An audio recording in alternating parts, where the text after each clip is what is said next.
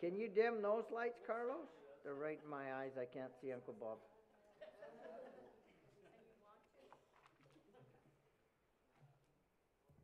Look at that. It's just like normal. I get up on the stage and everybody quiets right down. Welcome, everyone. Thanks to the people that have come from a long ways and everybody else that just came from Airdrie.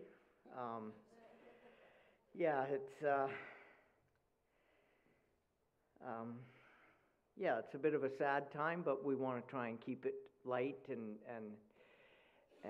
have a lot of fun with this.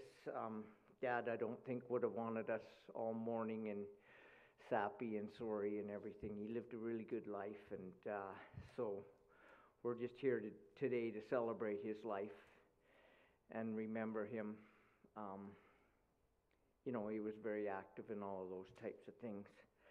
I'd like to thank the Polaris staff, Carlos and his staff, for allowing us to enjoy this venue. It's a really great venue. He got this podium all done for us and the stairs and everything.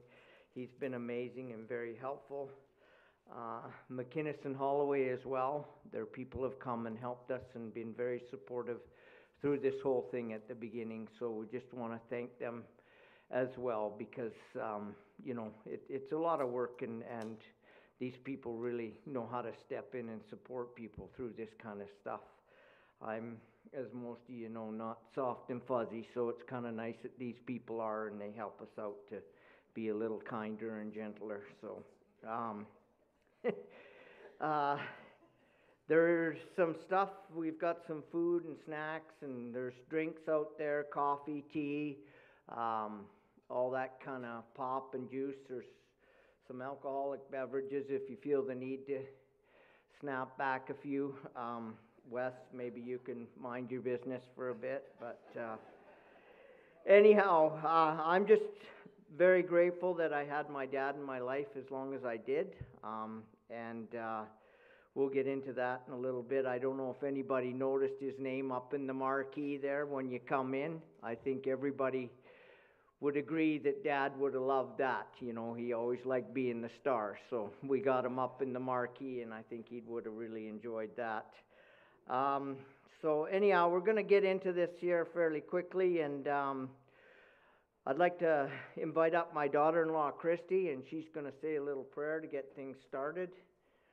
And and then we'll move on. Do we clap for Christy? Look at her anyway. Christy's quite shy. She doesn't like doing this, but we talked her into it. Dad would get her up somehow.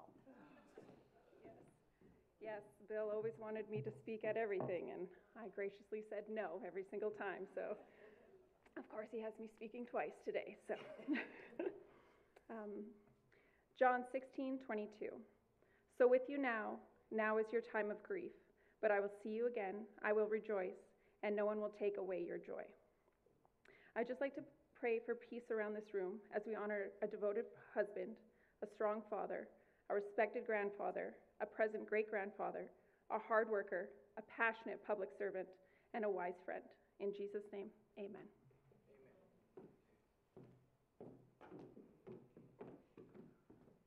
Thank you, Christy. That was perfect. I mentioned maybe we could keep it fairly short, and she did a very good job. So thank you. I'd like to invite up now my son Kirk. He's going to do the eulogy today.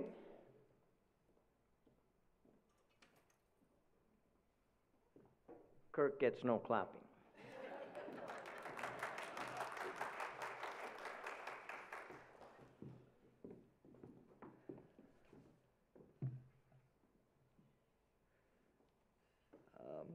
Usually I just kind of wing these things, but I was given some good advice today and told to write this down. So today I do have the honor of speaking to you about William Forrest, better known to many as Bill, or to me, Grandpa. Grandpa was born September 20th, 1932 in Cardiff, Saskatchewan, was the son of Peter and Alice, and brother to Les, Ellen, Eileen, Bob, Pete, and Pat. husband to Dorothy, or Dot, and the father of 5 children, 7 grandchildren, and 9 great-grandchildren. It was a long life and a full life. 91 years until the very end. Grandpa lived that life the way he saw best. He remained independent, living in the same house where he and Grandma lived after moving to Airdrie. That was maybe despite some people trying to tell him otherwise. He continued to cook and take care of the house after Grandma passed, as I said, and he would maintain the garden, mow his own lawn, and even just 10 days before he passed, he was out shoveling his own walk. These are all things he didn't have to do. He was in a 55-plus community. They would do that for you. I would go as far as to say as he went out on his own terms, and hopefully we could all be so fortunate. Although it's very hard to say goodbye to my grandpa, I know he is now at peace with Grandma. So we are here today to remember the life and legacy he leaves on this earth, and when I was preparing this speech, I did want to write it more as a celebration of life and reflect on my grandpa's influence on me. I know there was obviously a lot more to his life than that, but this is the way that I remember and see him. So I was very fortunate when my grandparents moved from Burnaby, BC to Airdrie. Grandma and Grandpa would watch me and my younger sister Hillary after school. Lots of family dinners, I recall being there, and Grandpa having to put in a little bell so Grandma would be able to be in the kitchen and ring us up and come up from downstairs in the computer room. The computer room, I gotta mention that. Grandpa was always keeping up with the latest technology. Even recently, I inherited some brand new Bluetooth headsets I don't think were ever used. So he always had to have the newest computer stuff, and don't forget your antivirus software. There was a lot of change that Grandpa saw since the 1920s, and he was not one to be left behind. Before they moved from BC, me and my sister would often visit Grandma and Grandpa at their apartment in Burnaby, where I still remember the car alarms honking late at night, swimming at the pool with Grandma, and tracking through the bush, scavenging for berries, listening for bears, as well as trying to find the right stream to pull a little rainbow trout from. Grandpa loved fishing. I think there was a good number of photos to prove that. I got to join a few fishing trips myself, and I know a lot of those fishing trips are great memories that everybody in the family shares with Grandpa. One trip I do remember in particular, it was to tackle a lake. It's in remote northern BC. For those of you who haven't heard of it, you're not alone. Grandpa planned the whole thing, including the fact that we had to drive there over 2 days and stop in Prince George. And we stayed the night at my aunt and uncle's, and they were gone. I think you guys were maybe on vacation or something like that, and that was fine. We were going to let ourselves in, spend the night, leave the next morning. But there was explicit instructions to not let the cat out. So Jeremy, you might remember this because it's burned in my memory. The cat got out, of course, and he went straight across the backyard. And there was a Forrest out back, and Jeremy looked like a true athlete that day. Like he was right on that cat's tail, and he went over the fence in one clean hop. Unsuccessfully found the cat, though. Now, Grandpa was a cat guy himself, so we were all pretty worked up over it. It was an ordeal over the night. I really don't even think we found the cat before we left, and then the cat had to just wait until they got home the next day, so. We carried on our way, though, to the fishing trip. That was the end goal. That trip, the fishing wasn't actually great either. We caught a few small fish that were thrown back in, and it wasn't until the last night or the second last night we were on our way back into shore, and Grandpa just threw his line out randomly and like hooked a fish by the top of its head coming back into shore, and sure enough, he caught the biggest fish out of everybody. That was also the same trip where I think I had my first cup of coffee, and I was told, well, put the sugar in, get the caffeine rush and the sugar rush. So many people here today know of Grandpa's career in construction as a superintendent. his fierce opinion on politics, and his nearly 55 years of sobriety. The commonality I see in all of these three things is they're extremely hard. During his life, Grandpa worked across much of Canada, working on different projects, seeing the politics in the different provinces, and impacting so many different people in these communities. You see that today by the number of people in this room, as well as by all the well wishes that were sent for those who couldn't make it. In all these different places, Grandpa needed to be busy. Whether it was attending AA meetings over the last 55 years, hosting the Conservative Party at his house for policy discussions, walking laps at the Genesis track, or helping those who needed it, he was still never shy to provide his opinion. Sometimes whether you liked it or not. This may be a trait he passed down to many of the Forrests. Originally I had wrote it in there myself, but I needed to include the larger group. Regardless, it wasn't only buildings Grandpa built. It was his legacy and reputation, and one that now speaks for itself. One thing I also hope to inherit from Grandpa is his ability to be a loving husband, father, brother, uncle, and maybe one day for myself, a grandfather. I know there is a conception of Grandpa that he is maybe a little surly and tough. Certainly don't look for too many compliments or a hug. But my grandparents were married for 65 years, and when my grandma's arthritis mobilized her, we did get to see a softer side of Grandpa as we watched him take care of her. He did the things she was unable to do while never slowing in his own daily routine. He was a man who moved to be closer to his family, a trait that has rubbed off on his oldest son, my Uncle Peter, and he is a father and a grandfather, all love and are here today to remember. He was a man with wild eyebrows, half an ear, and quick to help a stranger. Later in my life, Grandpa took me under his wing again, and I worked for him in his construction management company. We got to work on a couple of custom projects together, and I was able to learn both the hands-on aspects of the business as well as the business side. While working for him, I had a little incident on site, and that was when Grandpa was quick to say, well, then go to school. After graduating, he pointed me towards Maple Rinders, the same company he worked for in Calgary many moons ago, and I still work for 11 years later.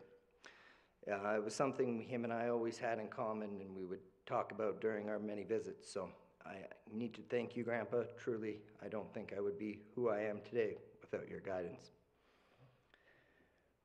Well, I'm sure Grandpa would enjoy all this talk about how much I love and miss him. He was never someone who appreciated the overly sentimental, nor did he often use the words, I loved you. He showed it in other ways with his actions. I remember Grandma telling me one day, he doesn't say I love you, but he puts my winter tires on in a snowstorm. Much like Grandpa, after we hear some more stories from those of you here today, share some laughter and some tears, we need to go and enjoy each other's company and enjoy ourselves. That would be what Grandpa would want us to see or be doing, and be doing something useful. So please join us after the service concludes for food, as Dad said, in the room next door. And thank you, everyone, for coming today.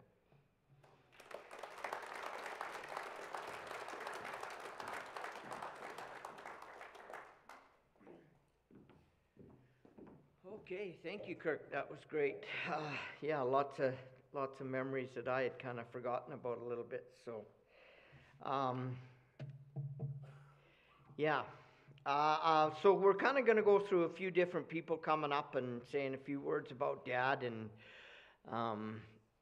I always seem to get elected to do this part of things, so I'm deciding the way that we're going to do the order. So I'm going to go first, and the rest of you, sorry for your luck.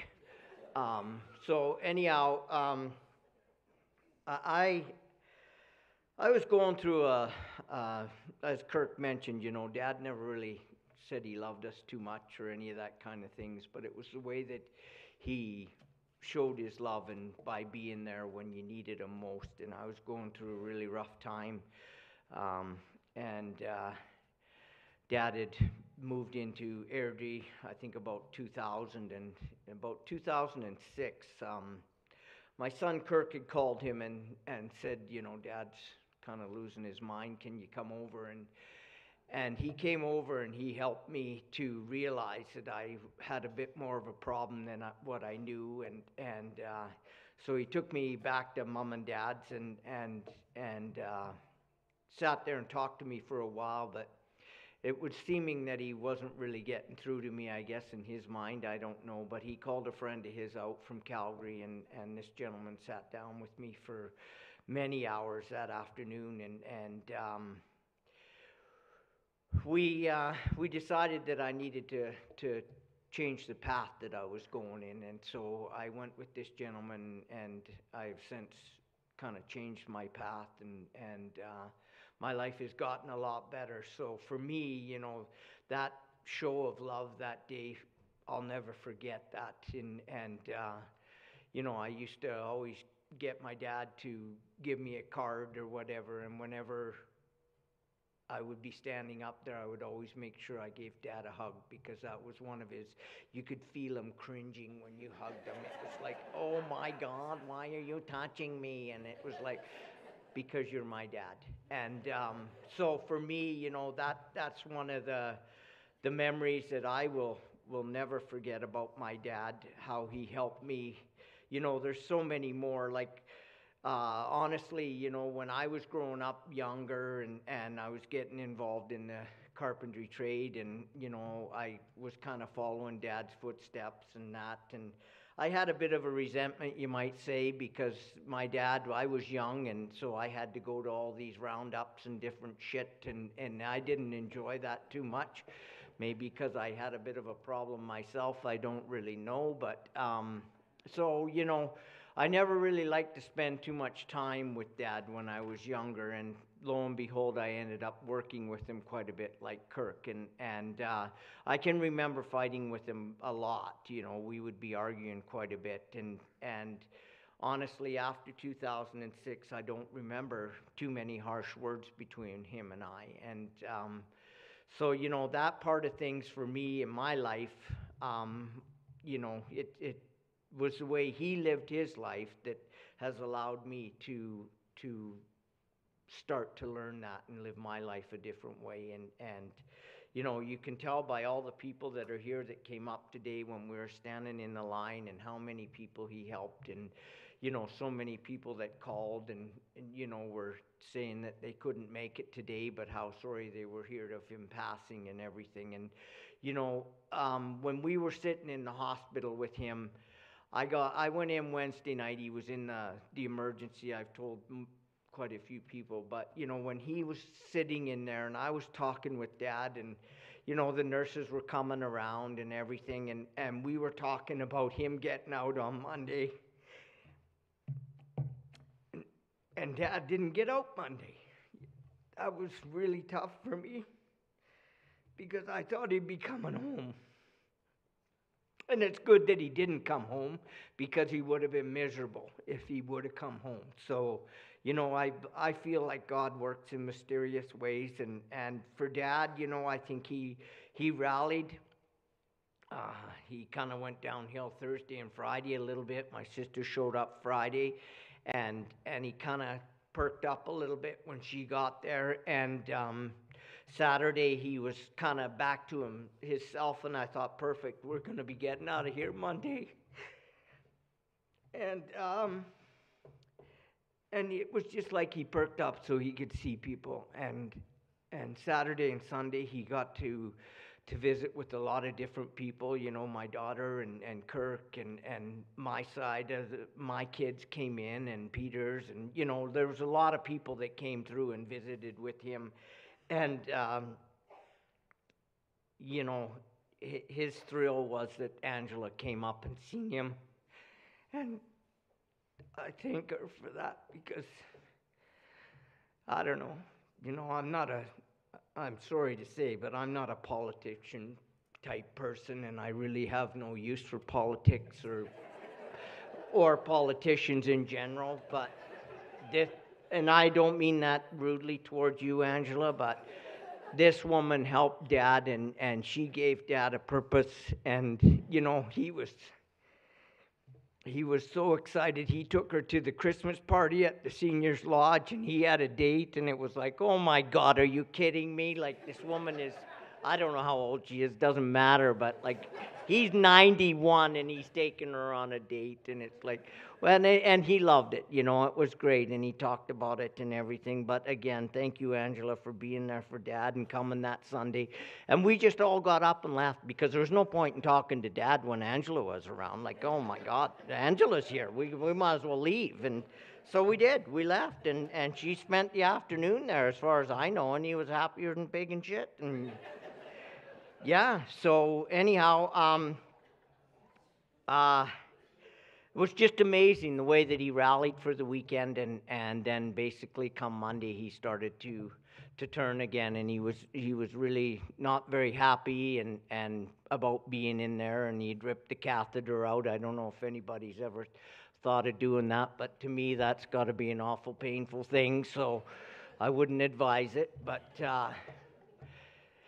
yeah, and he wouldn't keep the oxygen on, and finally we just said, you know what, just let him do what he wants, and he did, and he slowly went down, and you know, he would wake up and say, come on, let's get out of here, let's go, you know, and things like that. And so he was always still right there, ready, you know, strong, and thought that he could do anything, and that's kind of the way I'll always remember him, is that he was always, you know, I hope that I can be that way, just able to keep working and doing things.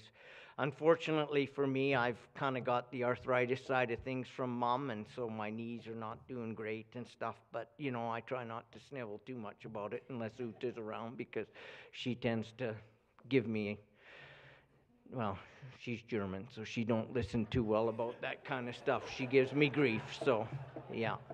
I don't know if any have been, anyhow, we're not going to get into that, but I'll get in trouble later for that one. I can tell you that right now. But I tried to get her to come up here, but she's not much of a speaker. She won't ever do any of this kind of stuff. But she's here with her family, and I'd like to thank Stephen and Rebecca and Justin all for coming as well. You know, they've been a big part of my life. But yeah, I get up here and I get rambling, as most of you know, and I should probably stop rambling and let somebody else get up here. But you know, I'm really sad that Dad's gone. I try not to show it too much in some ways, because I don't think that that's how you know, Dad, he was never like that, but he did show us many ways that he loved us and stuff. So just on a lighter note, you don't need 7 credit cards. Your kids have to cancel those credit cards. They're very hard to cancel. So if you're getting older, consider some of these things. Son of a bitch. Anyhow, I'm going to ask Mark if he wants to come up and say something, and we'll just carry on. And there's a few other people, so I won't take too much more time up. Thank you very much.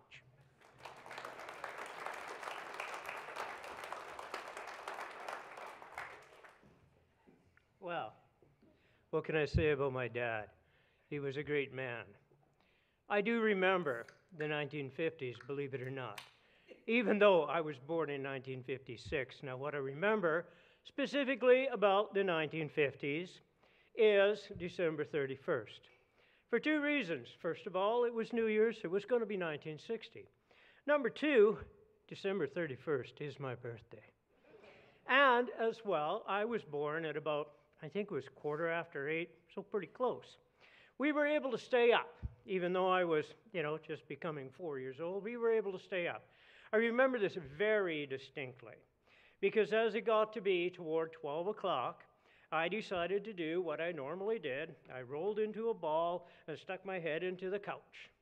My mom thought this was really funny, so she up and smacked me on the ass. Of course, then the waterworks started, and the screaming and the crying, and I screamed and I cried all through Old Lang Syne, 1960. So that's the first thing I remember. And of course, my dad probably wouldn't remember too much of that, because there was a lot of his buddies around and a bunch of his brothers as well. Moving forward, Dad did some really, really cool and interesting things and had a great mind in some ways. We always used to watch cowboys and Indians, and I loved the Indian headdresses.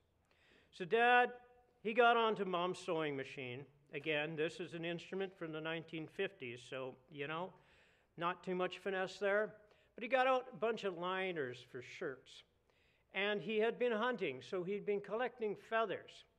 And he started sewing these feathers in between two shirt liners, enough to create an Indian headdress.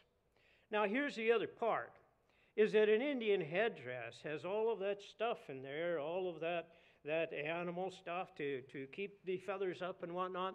So when I put this thing on my head, of course, the feathers just fell down, and it just flew around, so that was that, and there you go.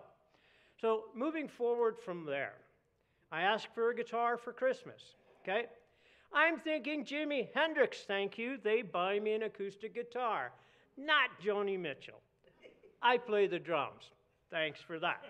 However, before I got into the drums, Dad, for a show and tell day at the end of the school year in Grinrod, he actually took a piece of plywood and he cut this piece of plywood into the shape of a guitar.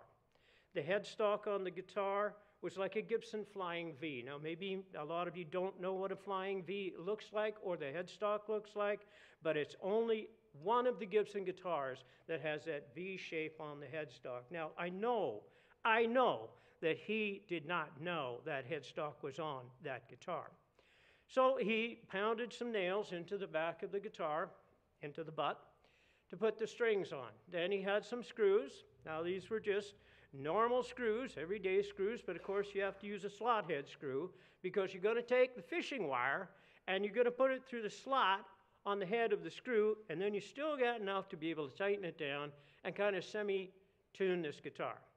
Well, it was really, really cool. I was a hit at school, for once. Now, I needed glasses, when I got out of the hospital in the summer of 1963. Didn't get glasses for many, many years, so, I missed out on a heck of a lot of school, became dyslexic as hell with the shit they fed me in the hospital. But anyways, onward and forward from that. I did get glasses. I spent an awful lot of time helping my dad construct things. I was the one that would hold the board. He would be the one that would saw the board. My dad never said a word to me while we were doing this. I never said a word to him. We didn't have to. We were father and son. That's just the way we worked. And that's just the way it was. Thank you.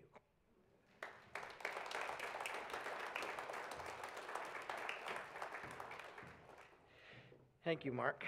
Good memories. So yeah, we're going to get Carrie to come up now and say a few words. And I don't know, is Braden and Isaac coming up?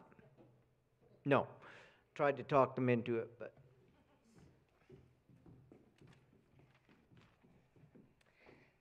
Hello to you all. My name is Carrie, not Karen as my ex-husband would have you believe. That's what he called me today. Little insider joke. Anyways, this is a sad, sad day for me. I feel much the same way that Doug feels. It's sad, but I'm not sure that I would have preferred the other side of it in that Dad would have come home and things would have been different for him. I always really, really love my dad. I am the youngest of 5 children. I am the only girl, and just for you, Mark, I am his favorite daughter. And, I'm not going to stand beside you or in front of you today and tell you that Dad was all warm and fuzzy and lovey and stuff, or you'd be like, Jesus, I've come to the wrong service, and you'll leave if you knew him. But he was a good man, and he showed love in so many different ways. And I remember when I was younger and more, what's the word, idealistic about love and life and marriage, and I would watch the dance that my mom and dad did, and I would just think, what is with this guy? Because Mom always made the tea, and she always carried the tea to the table, and then she poured the tea. And then, interestingly enough, he would drink his tea and then just slightly push it towards her, and she would pour another cup And as I got older, I would think, oh my goodness, like, what is with that? How can you put up with that? And she would say, that's just the way he is. But again, I was young and idealistic about what a marriage and a relationship was. And then my mom got sick, and I watched my dad tirelessly take care of her. And, really my mom should have been in hospice, but he wouldn't allow that. And he cared for her. And my dad was a gruff kind of a guy and not warm and fuzzy, and he certainly wasn't into changing diapers and helping transfer people, but that's the role that he took on. And, I really saw that love shine, and I really learned in that moment that is the dance of life. And sometimes when you're married or in a relationship, it will feel like you're giving more. And you're on the underbelly of the relationship, and whomever you're married to might seem like they're on a free ride, but you just never know where that's going to flip over. And that free ride, now they're taking care of you. And Mom and Dad taught me that. 65 years of marriage. And, as you can see by all the family here, and, I'm making fun of my ex-husband today, but he is here. He is in this audience, as well as Doug's ex-wife. And those are the family values that my mom and dad installed in us, is just that family is forever and always, and you stick together no matter what. And, we had a good life. We used to always go fishing, and Dad had this really old Jimmy truck I remember driving in, and we'd all load up, and we'd go and find a stream, but couldn't, the first stream you found wasn't good enough. You had to drive by 50 of them and hang onto a cliff and nearly die to get to the perfect one. And he'd be fishing, and he'd bring Doug and I don't know why he brought us, because we would just play in the water and disturb the fish. And this one day, we were out there, and we're playing by the side of the stream, and I looked down, and there was this big snake, all coiled up, sleeping. And oh my God, and I'm afraid of snakes. And I was just screaming, and yeah, terrified, that's a better word. And anyways, my dad came through the bush running like a Kenyan. You should have seen him. And we had this old dog, Chummy. He was a German Shepherd Corgi, so he looked like a German Shepherd with legs about that long, and he got a hold of this snake, and he was biting it and frothing at the mouth, and Dad smacked it on the head with a shovel. That poor snake was probably like, Jesus, just trying to rest here. But by the time we were done with him and Chummy threw him in the water, he was more than dead. But it was a good day. Doug and I talk about that all the time. It was a funny day. But as I grew up, Dad was we always had people coming into our house and adoptees that Dad would take care of. And if not that, he'd be getting up in the middle of the night because somebody he was sponsoring didn't have a pack of smokes, and he'd take them a pack of smokes. And again, I was young and idealistic, and I just used to think, my God, if they can't afford a pack of smokes, it's so sad for them. Too bad. But oh no, he would get up and he would take them the pack of smokes. And I've seen many people sit around our kitchen table in our life, and it's just, again, really taught me that I'm really just never too busy to help somebody and lend a helping hand. And, I really just can't say enough good things about the man that Dad was. And as Doug has said, like, when he was in the hospital, he was still, like, we were losing him, but he was still just sharp as a tack in so many ways. Like Doug had said, oh, well, I'm going to use his debit card to pay his bills while we're waiting for him to get out of the hospital. And at this point, Dad was not responsive, and he hadn't been talking to us all day. And I said, well, you're going to need the pin to his card there, Einstein. And he's like, oh, yeah, good one. And he says, oh, I should have asked him while he was still alert. And I said, well, ask him now, see what he says. So Doug went over and whispered in his ear. He goes, hey, Dad, do you know the pin to your bank card? 1909. Bang.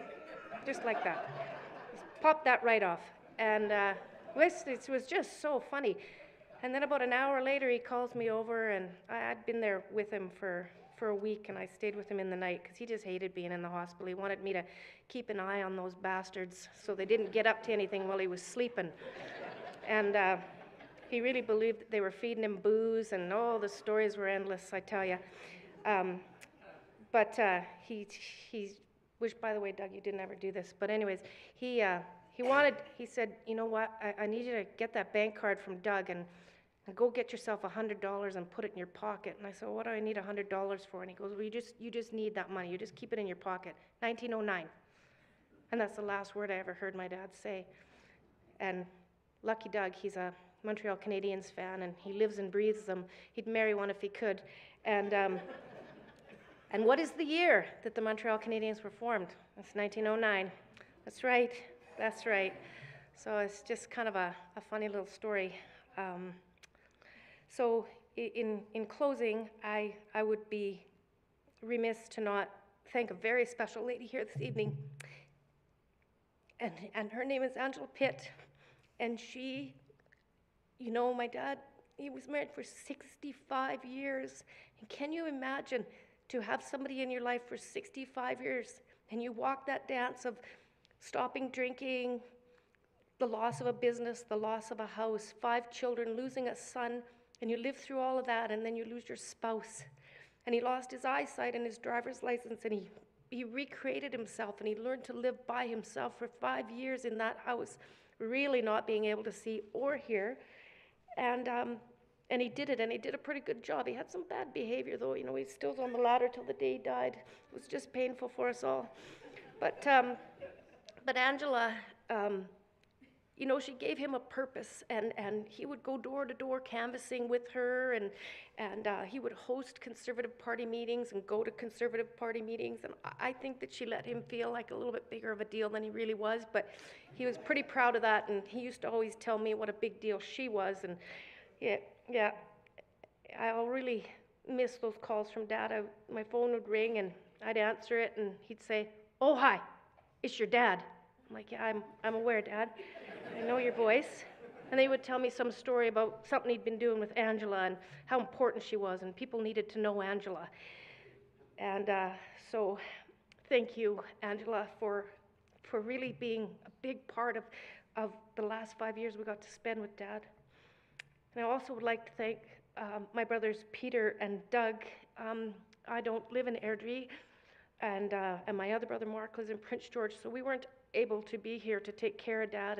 And Doug and Peter spent tireless hours taking Dad to the gym. Peter took him to the gym, and his many, many outings to buy this, that, and every other thing. And it was just painful when he wanted to go get something, because you had to get the milk at Walmart and the birdseed at Canadian Tire, and you got to go way across town to the superstore to get a loaf of bread, and the lettuce was at the Coopers, and holy cow, just because he was saving money, and meanwhile he'd burn a tank of their gas. Nuts. So I think in closing I will I'll leave you with some advice that Dad used to always say to me. And I have a little, I guess he would be my great nephew, Bennett. He's just a little fella, and he's just cute as can be. And if you send him any love, he catches it, and he just tucks it in his little heart. And I would call Dad, and I would, I'd have some catastrophic life problem that I would talk to him about, and I'd pour my heart out, and I'd be crying, and I never got, "Oh, that's really sad, it must be hard," or anything. It was this: "Well, it would just seem to me that God hasn't let you down yet, and I don't think he's going to start today, so just remember that. Have a good day." And that's what he would say to me. But I carry that with me, and when I'm certain places and I feel like life is getting to be too much, I think of that, and it's some really good advice. So if we could all just be like little Ben, and let's just tuck that in our hearts. So thank you so much for coming, everybody, and that's it. I will turn this back over to Doug. Thank you.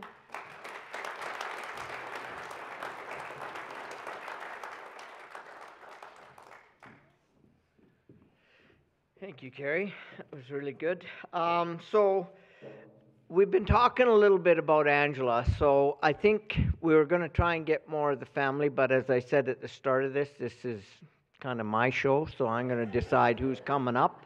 And Angela, I'd like you to come up and say a few words so that everybody can see who you actually are.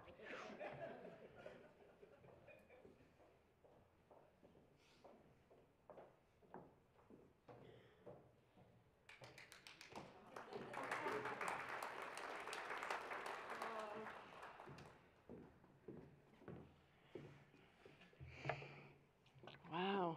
I think Bill maybe made me out to be a bigger deal than I am. But it's hard to be here. But we're going to keep this light because it's Bill's celebration. And it's my honor truly to have ever met Bill Forrest. He was a man who had a very clear view on life, his own, and that of others. I first met Bill in 2015 on a campaign that was crazy, and he quickly became a friend and a very important part of my personal life and my professional life. He played a pivotal role in Alberta's history as a key door knocker in a few campaigns. Policymaker, he served as the VP of Policy on our constituency association. He was a member at large for many years, and he was a key part of our Woodside Seniors strategy. I'm sure some of you are here. He made sure his neighbors were aware of where and how to vote, and most definitely who to vote for. It was me. When we would find an opposition voter at the doors, he would firmly and with all of his honesty explain to them why they were wrong and making a mistake, and that they needed to do a better job for the future of their children. No one ever fought back against him. It was absolutely wild to me. Bill was very passionate about seniors and veterans and getting youth involved in our movement. We used to make fun, joke a little bit, and call him our VP of Youth. Bill, of course, always being the oldest member of our constituency association, but he had the passion that could match any of those that we consider youth. He pushed forward important policies like addiction treatment, forest management, red tape reduction in construction, and many more. And as has been made very clear, Bill was never short on ideas, and letting you know that he had them. He recently had a meeting with the Minister of Forestry and Parks to share some of his ideas. And we were looking to schedule one more with the Minister of Mental Health and Addiction for some cool stuff that he was really passionate about. Bill was so proud of his family and the accomplishments of his kids. He really didn't shut up about you guys.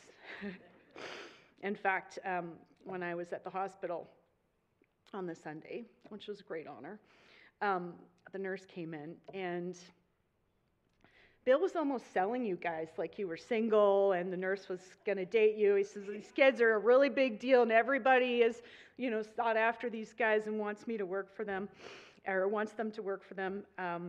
And Kirk, he definitely, I don't know where you are, but Kirk, he definitely took credit for you getting your job.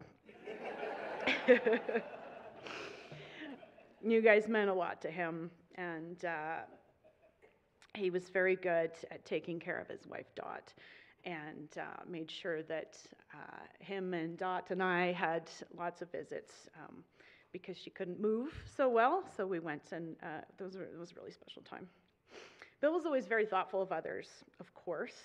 When the war in Ukraine broke out, he phoned me right away, and he says, I have this suite in my basement, and it's empty, and it's just sitting there, and I would like, some refugees to come and stay in my basement. I can't imagine what his family thought of a 90-year-old man living alone, taking in strangers into his home. But it actually didn't take long for an opportunity to arise where Bill took every opportunity to make sure that he was helping Ukrainian refugees. And my understanding is that Bill's family and Bill's children have actually helped many Ukrainian refugees settle here in Alberta. And I'm pretty sure Bill made sure that they were UCP supporters when they became citizens. Bill would have been 55 years sober this year. He helped so many people in his home over the years, holding AA meetings in his house up until COVID broke out. Bill called it Covis, by the way. I never corrected him because I thought it was funny. I also thought he wouldn't care. Bill had a green thumb, a really, really good one. At least I thought so. I learned a lot about gardening from him. A few times a year, Bill would give me a garden tour and a progression of where it started and where it was. And when I finally got a bigger space of my own to have a garden, Bill came and taught me a few things. He'd bring a few plants every year to help me out. And when they took his driver's license away, he was devastated, of course. As we know, Bill is very, very, very independent. He found ways around that, but he started growing Swiss chard in his garden because he knew it would help his eyesight, and it did for a short period of time, but they still weren't giving a driver's license back to, I think, probably an 87-year-old at that time. But he found ways around. Now, Bill was on top of all of the trends. I know this has been said, but before any of you had an air fryer, Bill had an air fryer. And Bill invited me over for lunch one time and made us grilled cheese, and that was the best grilled cheese sandwich I've ever had to this date. Apparently, he had a whole closet full of small appliances, but that's because he spent a significant amount of time at Home Depot talking to Kayla in the appliance department, and she was very good at her job. Bill held court at Home Depot. Bill had a long career in the construction industry and had a lot to offer. He spent a lot of time with Rob at McKee Homes, and when he was done at McKee Homes talking with Rob, he would come over to my office and visit with Cindy and Donna, and usually reminding them that I owed him a phone call or a visit or something of the sort. We were part of his daily trip in the community, I would say. I learned a lot from my friend Bill. I have so many stories to share. He was part of my family.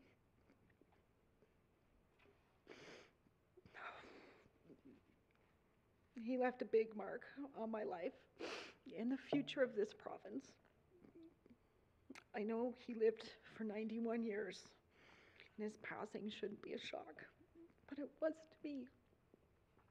And I know I'm not alone. Bill will really be missed.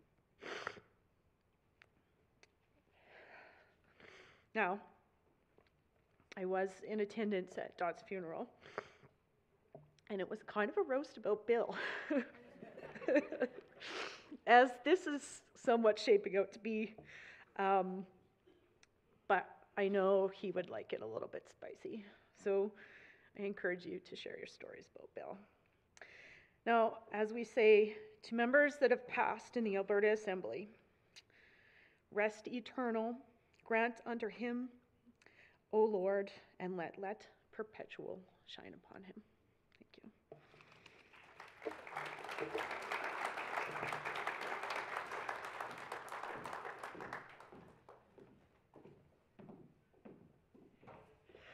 Well, thank you for that, Angela. It was very kind of you, and big part of Dad's life, so it's good that she was able to make it. And I'd like to thank all the other progressive conservative people that helped out with some of the signs and different things that we asked them to do, and Angela really helped us to find this venue and different things like that. So some of these political people, I guess, aren't so bad. Anyhow, that's my rant on politics. Maybe what we can do is get back into some family people, and we'll get Andrea and Jeremy to come up. I think Andrea's got a few things she'd like to say. I'm not sure if Jeremy's going to say much, but he's kind of their support. So I was going to raise the podium, but Andrea's even shorter than me, so I don't think we need. Oh, she's got heels, so I can raise the podium. Thank you. There, look at that. Right up here. Now it's too high, you can lower it. Oh, now I gotta do the tech support. There we go. Okay, this is if I may break it down. All right. All right, so my name is Andrea, and my grandfather was was Bill Forrest. This is my brother Jeremy. So we were asked to come up and say a few words today.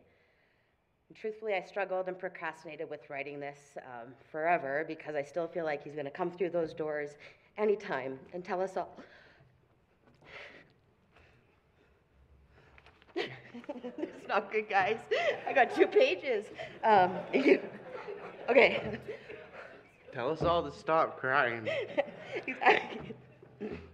He would tell us all to stop crying and get on with our day.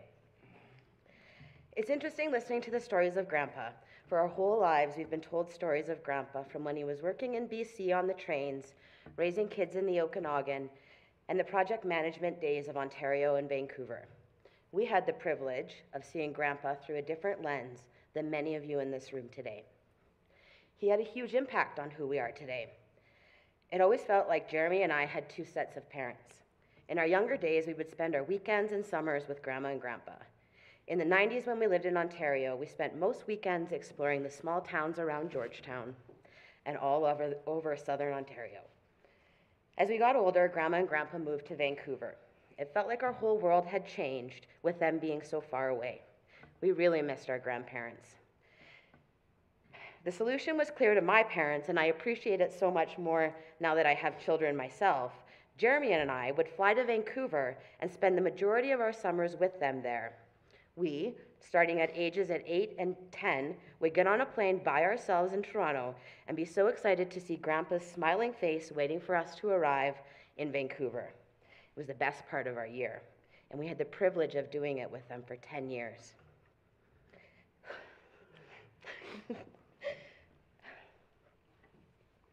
For a whole 6 weeks, we could be found roaming around BC and sometimes Alberta in the white Toyota Corolla. The summers were so special. They felt like pure freedom away from Mom and Dad.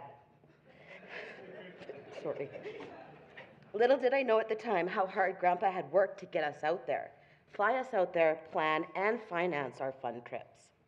These trips instilled a love of travel and adventure and exploration that I still have today. As a parent myself now, I try to give my kids the same experience because he taught me that there's nothing like the joy and wonder when it comes to exploring a new place for the first time, and bonus points if it was in nature. Our summer adventures always included family, aunts, uncles, cousins, great aunts, second cousins twice removed, and people that I now know I'm actually not really related to. It didn't matter. Family and the feeling of belonging was at the core of who he was. And above all else, he wanted to keep the Forrest family close. As I look around the room today, he clearly succeeded. He was passionate about making sure we were all connected. And I believe his work in this area will have the most lasting impact with these tight bonds that will last generations to come. Grandpa always wanted to show us special places in nature. Fishing on Vancouver Island was his favorite summer excursion. He truly was in his own element among the forest and water. It brought out his playful side. One of my favorite memories is of him leaping from log to log while we were fishing on the dock in Bamfield. We all held our breath as he jumped between the unstable logs in his 60s. But even in his 60s, he never lost his footing and was quite nimble. I'm grateful that he was so healthy for so long throughout his life because as he got older, my children got to know him. And it means so much more to me that my kids will remember him and think of him when stories are shared with our family. As it's been mentioned, he wasn't the grandpa who was quick to hug or say, "I love you," but we always knew Grandpa would be there for us. He was my first call if I needed help or advice, and he gave the best pep talks. If I was considering a bad choice, his answer would always be, "No need to make a decision today, this late in the day. Best to sleep on it, and then you have the whole day tomorrow to decide." And I'm sure he was the first call of many people in this room. That's just who he was. He was a supporter of so much and so many. This became more evident as I grew older. He was a person who helped me move into my dorm in university. He would drive all the way in from Airdrie to pick me up to help me escape the dorm life in Calgary. And he was the person who proudly helped me move out of university after I graduated. Even later in my life, A whole truck full of wedding supplies needing to be delivered to very remote northern Vancouver Island and back? No problem, he was on it. He even installed the windows in my house at the prime age of 80. Thanks, Uncle Doug, for the backup on that one. We are so lucky to have been so close to Grandpa for so much of our lives. And we are hopeful that we will be able to pass down the many lessons that he has shared with us. We love you, Grandpa. Thank you. I love you, and I miss you. Thank you. Thanks.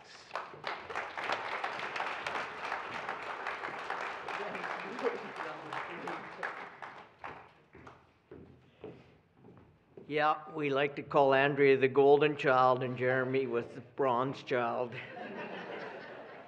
They got to do a lot with Mom and Dad, and that was really great that they were able to get out and do that kind of stuff. Dad always took pleasure in that, and so did Mom. Mom just used to love it. So it's been really, really nice. And Dad had so many different sayings, this and that, and he always used to say this and that, and oh boy, like it was just the way he would go on with some of that stuff.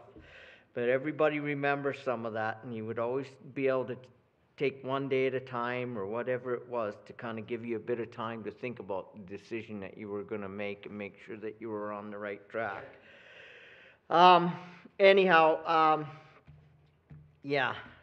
He's sorely missed for sure. There's a few other people in the crowd that got to know Dad many years ago, and there's a gentleman when Dad moved back to Airdrie that really kind of helped Dad get back involved in some service and stuff like that. And I'd like to call him up today, and I know he used to go over and visit with Mom and Dad quite a bit. And maybe Ed, if you wouldn't mind coming up and saying a few words.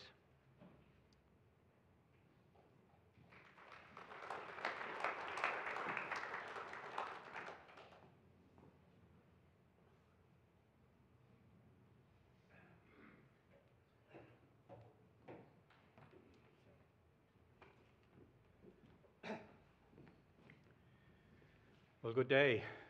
I can only see half you, but I met Bill a couple of decades ago when I was going through a pretty rough time myself.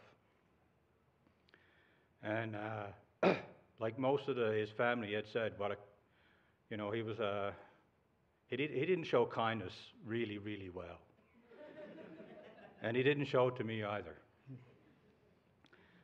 So one of the first things that I did, I was going through a bit of a rough time. I had got promoted at work, and I really wasn't qualified for the job, and the money was really good, so I took the job.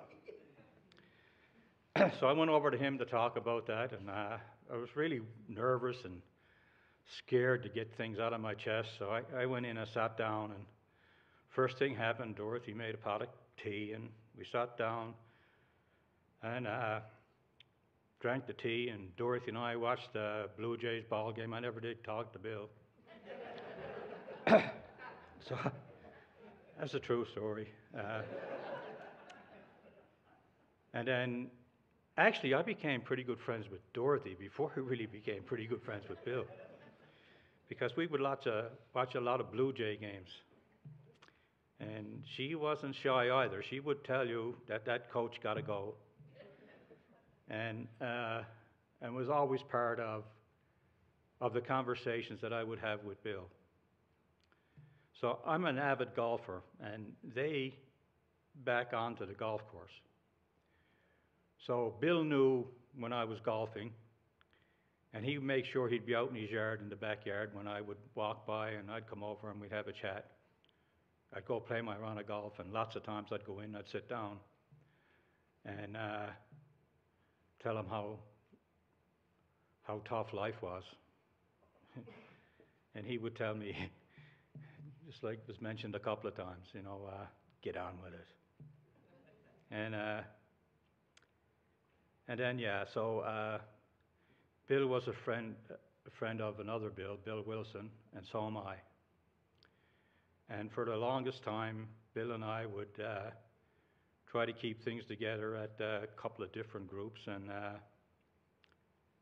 And he taught me a lot and learned me a lot about, how to treat people. And that one night, he said, Ed, I got a live one. Come and pick me up. So I picked him up and went over, and we picked up a gentleman on his front step. His wife had kicked him out, and all he had was a bag of clothes. Well, Eddie's not coming to my house, and he said, I know Laurie ain't letting him in yours, so let's put him in a hotel for the night. And he says, we'll check on him in the morning. So away we go over like that, and I had a few, so I gave Bill half the money for the hotel, and Bill went in and put the rest of it on his credit card. And he came out in the car and said, okay, that should do it. I said, Bill,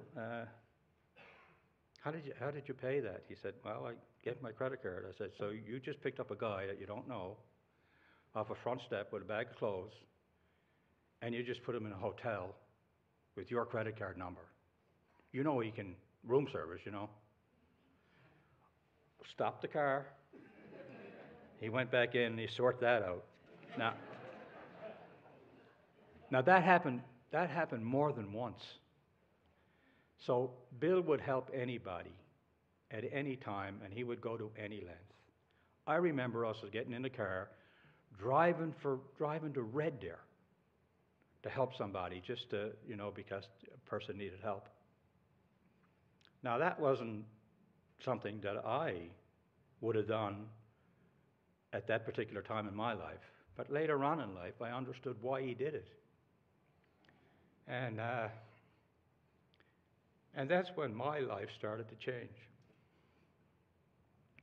A couple of other things about Bill that you guys probably don't know.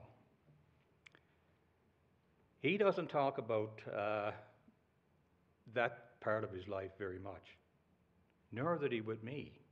I feel I know Angela better than most of you guys,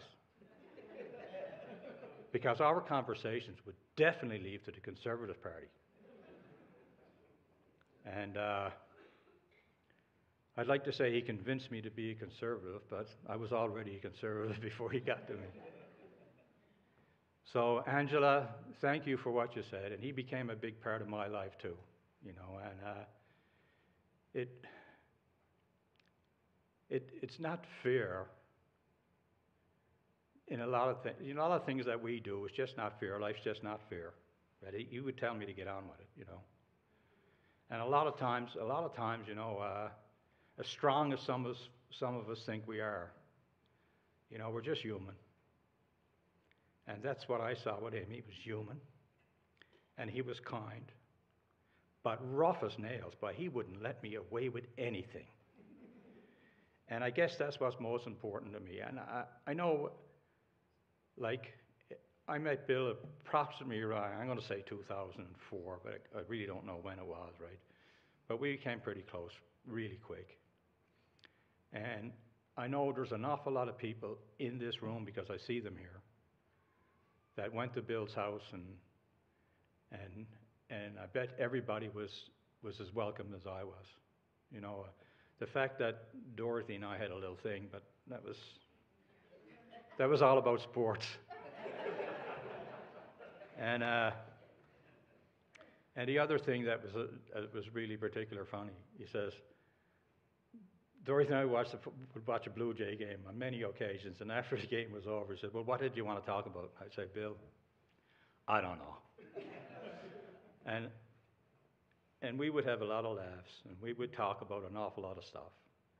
But no matter what the subject was, it would always get around to Angela and the PC party.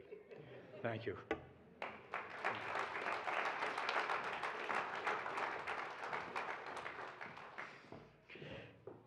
Thank you, Ed. Ed and I have known each other for a fair number of years, and I hate to say it, but Ed's a Boston Bruins fan, and I'm a Montreal Canadiens fan, as everybody knows, and I don't know, it must have been 10 years ago. We haven't been in the playoffs for a long time, but Montreal took out Boston one year, and so I called him, and I told him it was a collect call from Carey Price.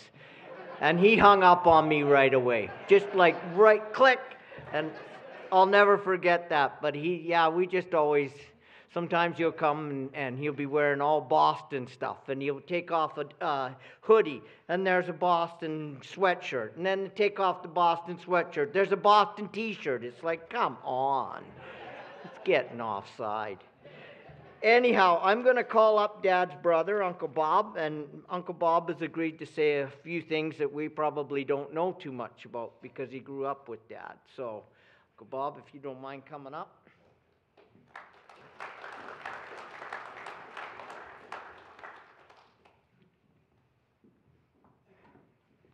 It's a tough crowd to follow on. I've heard all your stories about Bill and how he didn't show his love and all those things, and you should have met our father. I don't think Dad ever told any of us that he loved us. Just, it's not in the Forrest genes. I don't know about the younger ones, but anyway, I'd like to speak about how we grew up. As you know, my name is Bob. I am one of Bill's brothers. Our family consisted of 7 children, 4 boys and 3 girls. And sadly, only 4 of us are left. We were raised in a small town in southeastern Saskatchewan, and our home did not have electricity or running water. We did have a coal-fired furnace in our dugout basement and a wood-fired stove with a water reservoir for hot water. And I tell you, that once a week bath with a big round tub in the middle of the floor was not the greatest, especially if you were one of the younger ones, which I am. But we always had enough to eat, as living on a farm, you grew your own vegetables and you raised your own stock, so that was never a problem. As I am 7 years younger than Bill, I do not have a lot of memories while on the farm. By the time I was old enough to remember, he had gone to boarding school in a town approximately 30 miles away, which in those days was a long way. And yes, white kids went to boarding school. We connected years later when the family moved to Calgary, where Bill, who was now married to Dorothy, lived. He worked for the CPR and got me a job there and the fantastic sum of $250 a month. You can imagine, as a 16-year-old kid, I was in high hog heaven or whatever. We also spent a lot of time together at bonspiels in small towns around Calgary. Later, Bill and his family moved to BC, where his problem with alcoholism occurred, or continued, I'm not sure which. We did not have a lot of interaction together until he moved to Prince George, when we again connected. We both worked for the same company. He as manager in Prince George, and I was in Calgary. Unfortunately, Mr. Trudeau Sr. brought in his fantastic Kill Alberta policy, which caused the company to go bankrupt, leaving both of us out of our jobs. Bill went east to the Toronto area, and my wife, Karen, and my family went west to Vancouver. Later, we reconnected in Vancouver after he and Dorothy came west, and finally they moved to Airdrie, where we would visit. After Dorothy's passing, we spent more time conversing by phone. Fortunately, we had similar ideas on life, liberty, and politics. Otherwise, it would not have been very friendly. As I am sure you know, Bill was not shy on voicing his opinions. I guess I'm not either.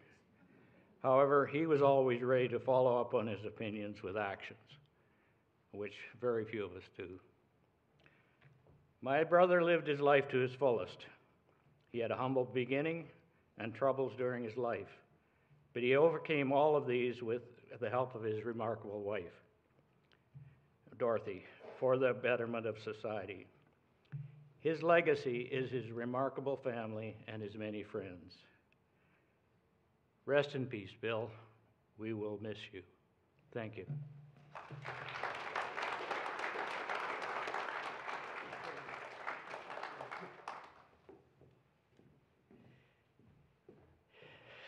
Well, we weren't sure if we were going to get him up. We couldn't seem to get any of the brothers to come up. But thank you, Uncle Bob, for coming up and saying a few words. Some of the stuff that I forget about. I remember there was a story years ago. We always talk about it. And I think might have been Uncle Bob up in the barn, up in the hayloft. And they were throwing rocks. And Dad threw a rock and hit somebody in the forehead. And he fell out of the hayloft onto the ground. And so it was never, I don't know exactly how the story goes, but hopefully afterwards when we're having a few snacks or whatever, somebody can find out the true story on that one, because I'm not sure if it was Uncle Bob or Uncle Les or who it was that got hit in the head with the rock, but I'm pretty sure it was Dad probably throwing the rock, so. Yeah, that was a bad one too. There's a cat story as well with the cat getting the tail pulled off, the hair off of the tail. So you can imagine. And I think once, I don't know who it was that was holding the cat, but I wouldn't want to be the guy holding the cat. When the who was it? So yeah, that's quite the story. I don't know how they get away with it. You wouldn't get away with that nowadays. That'd be inhumane or something. There's too many sensitive people out in the world nowadays. Yeah, Dad had the knife, yeah. Well, Dad always seemed to be the lucky guy, not taking the injury. Anyhow, we have a gentleman here today that he used to come and sit around our table when I lived in Prince George. I was about 15 or 16 doing a lot of crazy things out there in the world, and he'd come and sit with Mom and Dad, and it was getting really monotonous. He was always there. It was almost like he was moving in or something, but every once in a while we get to see him again, and he's come today. I think he's in Kelowna now or something, but anyhow, come on up, Mitch, and say a few words about Dad if you don't mind. You can leave that chair there, don't worry. I'll raise the thing for this guy, because Carlos got this nice podium for everybody. Thank you. I did move in, actually. It was amazing. I suppose this is a moment in life that you know is inevitable, but you hope never really comes. I've heard some amazing shares here today that have really captured the essence of who Bill was, and he was an incredible human being, one that I know I too will surely miss.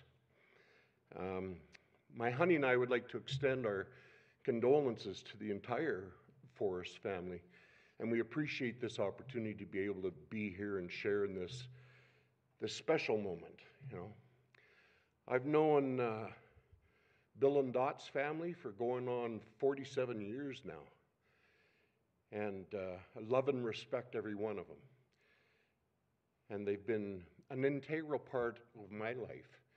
I think to say that Bill and Dot were instrumental in helping save my life might be a bit of an understatement, but you know, those are moments and times that I will cherish and will be eternally grateful for. I think the entire family has played a part and helped determine who I am these days. I've heard people say that up here, you know, that they're all very helpful and always putting their hands out to help others, and I was one of those others. You know, and for me it all started with Bill. You know, I met Bill at a time in my life where I needed some guidance and direction, and he opened up his heart and his home and his family. And, you know, I never looked back.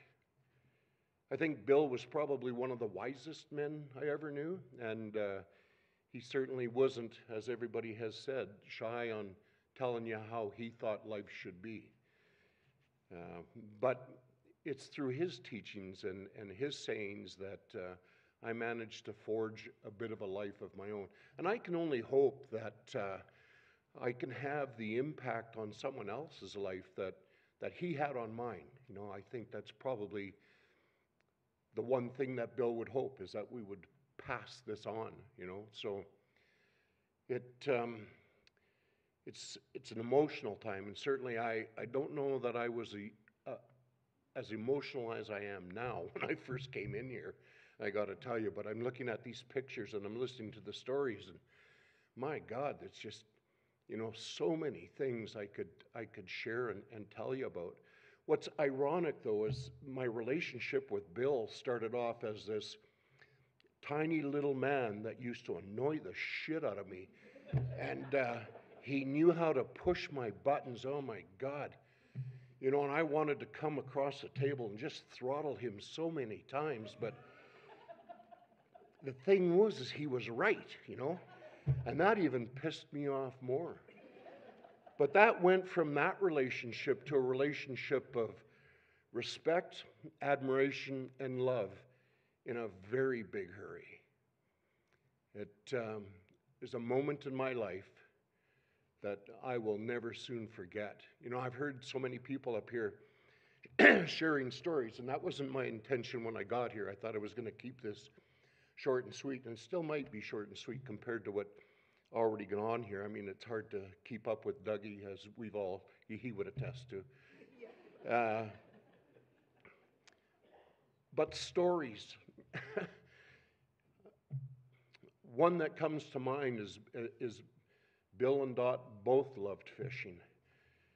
And we went on numerous fishing trips, although the fishing trips he took me on also involved me having to chop a shitload of woods for his house so that he could use it in that wood stove.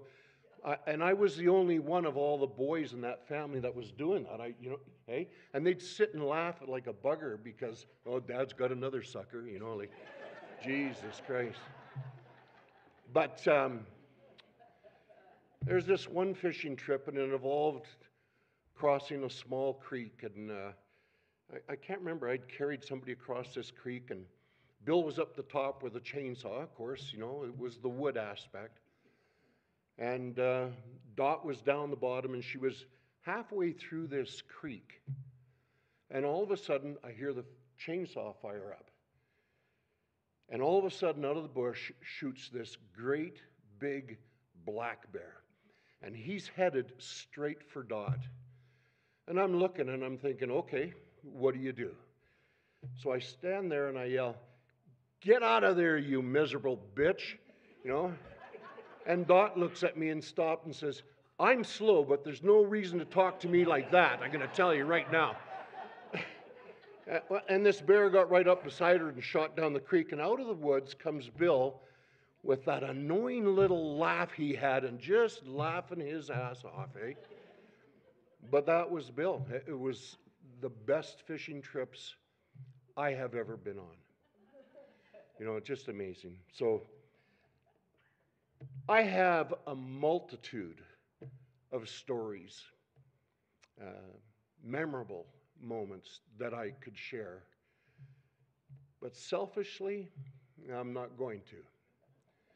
I'm going to keep them all right here. And I'm going to reflect on them like I usually do. And remember a man and a family and his wife that were like my second parents. And I take great comfort in knowing that Bill and Dot are together again, having that cup of tea that Carrie talked about.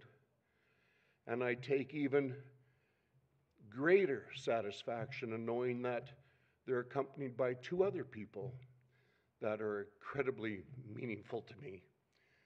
My father and my father-in-law. And may they all rest in peace. Thank you.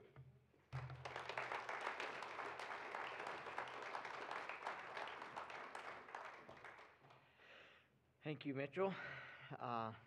Really nice that he was able to come out today. He's not good at answering his phone, but he did manage to get back to us and let us know that he was going to come. So, another fellow that's not too good at answering his phone is Grant, and he was one of the guys that kind of came into our lives a little later in Airdrie here, and he's been a real miracle, you might say. Dad kind of told him that he didn't think he had a chance, but that he would try and help him. And anyhow, I'll let you guys decide for yourself. He's in BC now, but so he's a bit of a tree hugger. But anyhow, that nothing against all you people that came from BC, but that's what we call you. Anyhow, maybe it's just me that calls you that. Anyhow, Grant, would you like to come up and say a few words?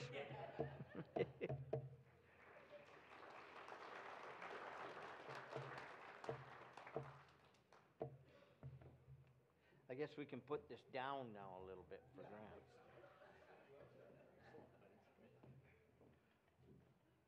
Hello, everyone. As Doug was saying, I met Bill when I was 59. I think Bill was about 77 at that time. It would be about 14 years ago.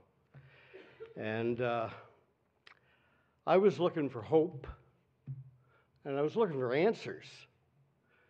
And the day I met Bill, he very clearly let me know that he didn't see much hope. And he certainly did not have the answers. That was the beginning of the relationship that I cherish. 14 years later, I have a life and a family and an extended family as well. I quickly felt that I had been adopted into the Forrest family, and I'm very grateful for that. My parents had passed away years ago. It was perfect timing for me. I think one of the things that Bill taught me was about the silence. Now, I've heard a lot of stories about Bill being crusty and opinionated. I think you guys busted those edges off of him by the time I met him. I found him a very kind and gentle guy. Oh yeah, he wasn't all about hugging and so on, but when he looked in my eyes, he was looking at me. He wasn't looking past me, he was looking into me. And it always made me a little nervous of what he was really seeing. But our relationship grew over the years, and what can I say about a man who provided me a blueprint, solid and true, a blueprint to live life by. And it wasn't something he gave me. He told me, he showed me where to look for it. He would say, have you prayed? Have you read the book? That's where your answers are. And, that information sees me through today. I feel quite sad about Bill's passing. I was fortunate to spend a few days with Bill prior to him going into the hospital, and what can I say? He didn't change from the first day I met him to the last. And that's a credit. That's a credit to a life well lived, and a life of meaning and purpose. And I don't know that I would be here today had I not met Bill. But I am, and we are, and Bill would want us all to keep doing. Thank you.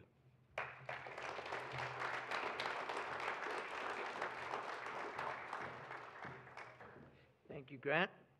Grant's become a good friend, and we got to go out for dinner right before Dad did go into the hospital, and so it was really nice that Grant was able to make it at that time. It's amazing how God works in our lives, in my opinion. He got to come out just before, so, and I don't know if that was Dad trying to make sure or what it was, but anyhow, I really did enjoy that time that we went for dinner. It was Chinese food. My dad never used to eat Chinese food when Mom was around, but then he started doing it, and it's like, wow, that's kind of crazy. He even ate spaghetti too. Like, what? Right? Like, he would never eat stuff like that. But anyhow, Mom treated him too good, I guess. But Couple things, like I said, there's gonna be some food and snacks and stuff afterwards, and, if anybody wants to come up to the mic and say a few words afterwards or whatever, that's more than welcome if I didn't call anybody. I'm not sure that I've got everybody. There is one person that wanted to go last, and I said, yeah, okay, I'll allow it. But Peter, would you want to come up and say a few words? No? Okay, well, sorry for your luck. I'll put it down for you too, because it's too high for you. I like this thing. This is great.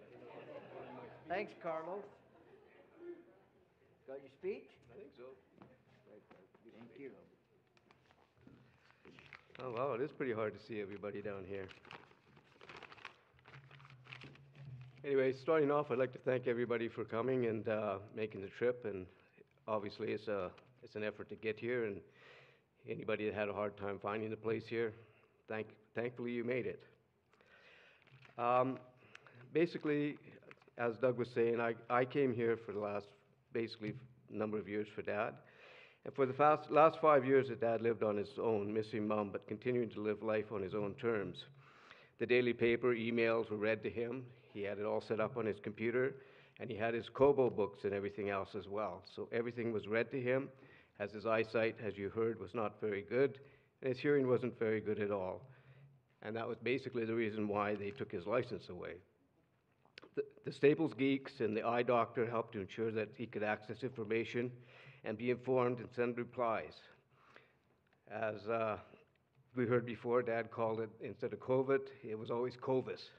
Everything was Covis. And the Covis era did kind of cramp his style a little bit because he didn't really care for the Zoom calls. He couldn't cut people off and do things like that. But that said, he didn't miss a beat. We still went to the gym. We went to the farmer's market, Walmart, Costco. Dad loved to shop. And he shopped, let me tell you. What'd you say, Doug? 5 credit cards? 6 credit cards? But he never went through the cashier. He always went through the self-checkout. And he could never read that little screen. And it would always be on there. Would you donate $2? Would you do this? Would you like this? And he used to get so pissed off because he used to have to get the people to come over and push the numbers in for him if I wasn't there. As you heard, Dad also loved gardening. He spent time digging, planting, sorting, watching the weather for hail, and was rewarded most years with many varieties of flowers, manicured lawn, fresh vegetables. Dad was a meat and potatoes guy, like Doug said. He never ate pizza, and he never wore blue jeans. If gardening was not discussed, as you heard, politics probably were. If anybody in this room is an NDPer, can you put your hand up? I don't see any hands. No brave people here. The local UCP would fill his time with leadership reviews, elections, policy debates, meetings. We're at his house, as you heard. Dad looked forward to discussing his points of view with anybody, and history lessons were free. There were 2 cats during this period of time. Annie, who was the meanest, nastiest cat you had ever come across, but unfortunately, Dad had to put her down. It was a very, very sad Dad Day, and Dad always used to say, you can't let animals suffer. So he went and he decided to get another one.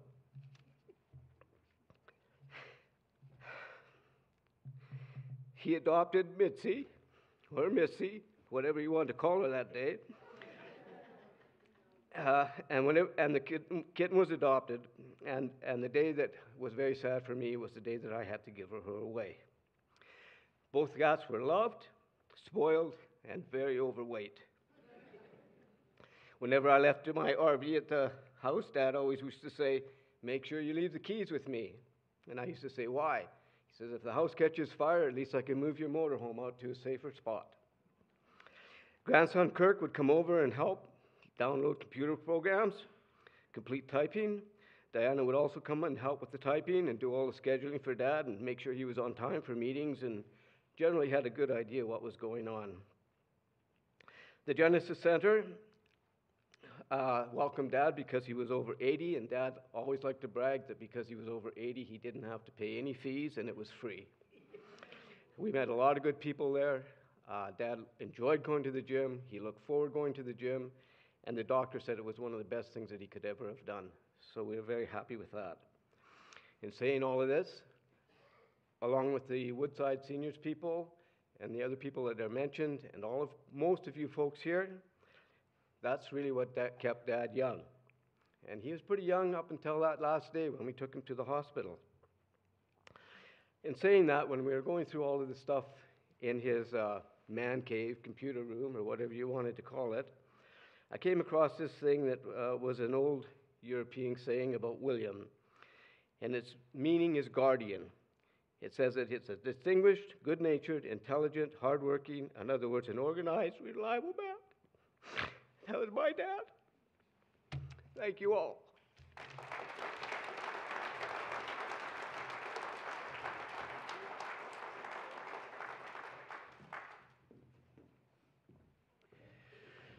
Okay, in saying that, Carlos, I don't know if we can maybe start to wheel some of these things out and get that kind of stuff organized. And in the meantime, maybe we can, if there's anybody that would like to come up and say a few words or whatever, we can do that as well. You know, the one thing that I would like to end with on my part of things is, it's a saying that I like to use, and it's, you know, we're born and we die. It's what we do in between that counts. And for my dad, he helped a lot of people and did a lot of good things, and he did some shitty things in his life as well, but he's really, I believe he's in a better place, and he earned his place in that place, you know. And you know, I think that we can always redeem ourselves, even though there's some things that we've done probably that we don't really like about ourselves.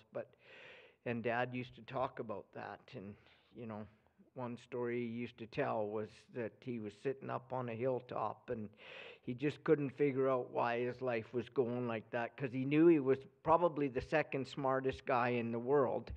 And, you know, and there was clearly no humility there, but anyhow, and he just couldn't figure it out.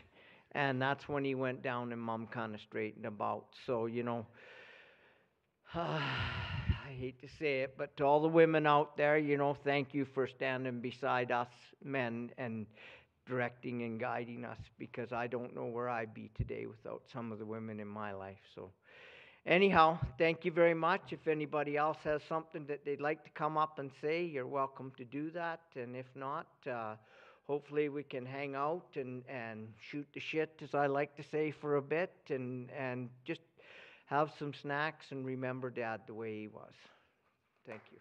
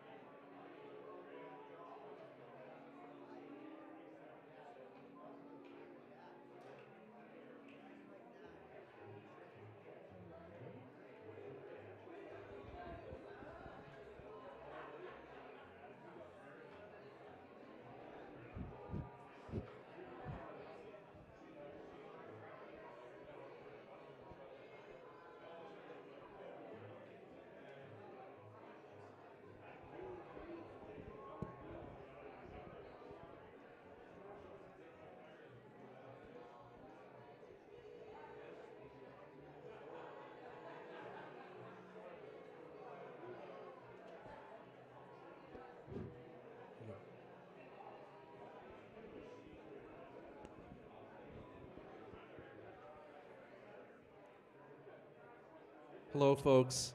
If I could have your attention for just 1 second, this is Carlos back in the back here.